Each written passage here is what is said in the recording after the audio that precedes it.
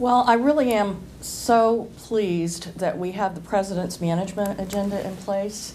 It probably is the bedrock for everything that we're trying to accomplish. There are three primary elements to it: IT modernization, using data as a strategic asset, and then the workforce of the 21st century. All three of those elements are supported by CAP goals, cross-agency priority goals, which means that we're taking it from vision to action. And what I mean by that is you've really seen some movement of the needle in a number of these areas. Let's take IT modernization to begin with. IT modernization is centered on helping agencies adopt the most current technologies in support of their mission space. And there are several elements that we put in place in order to enable that. The first, of course, out of the box was the establishment of the TMF and the IT Modernization Fund, and the ability for agencies to establish their own working capital funds. And that occurred in December with the passage of the NDAA. Mm-hmm. And then the IT Modernization Report that we delivered to the President laid out 52 tasks that were associated with either changing policy or giving direction to adopt shared services and commercial capabilities, or providing acquisition assistance and technology talent to the equation to actually get this done. Because this is not new. This is something that we know we have to do, and we just need to make sure that we are all moving in the same direction and that we're accelerating as much as possible. So when I think back over FY18, there are so many small elements of success that have contributed to that. The legislation itself, the establishment of the fund, and then working through the changing of the policies that we need to change in order to effectively adopt these technologies that I'm talking about.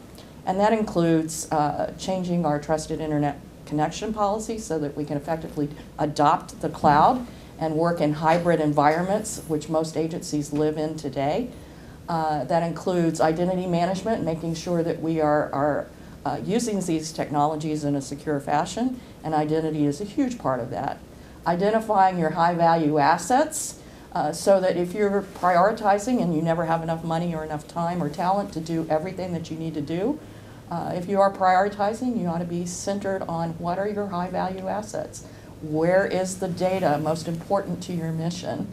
And the systems that support that in terms of business process need to be the first ones that you tackle in terms of modernization. Yeah, you really have to focus on, the risk element, right? Exactly. Right.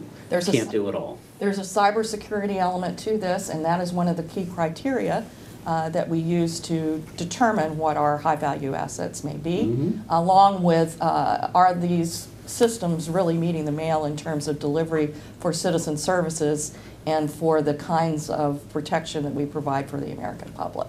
So when you look at all of those together, it really comes to fruition within the President's management agenda. The other part of the equation is making sure that, that we treat data as a strategic asset, because there's a push to be open and to share data so that commercial entities can innovate on top of it, and also so that we can share information that allows our processes to flow more freely. Mm-hmm. And but there's also a security and privacy element to this, so we have to make sure that we're cognizant of that while we're doing it.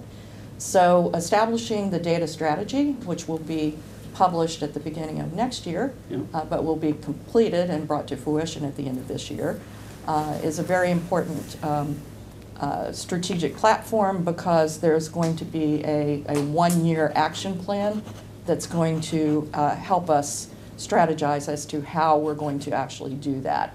And another part of that is that we're incubating good projects that are right. going on out within the agencies and bringing those forward, highlighting them, drawing lessons learned, and making sure that other agencies that want to pursue their own data and using that as a strategic asset, that gets promulgated throughout the federal government. So a full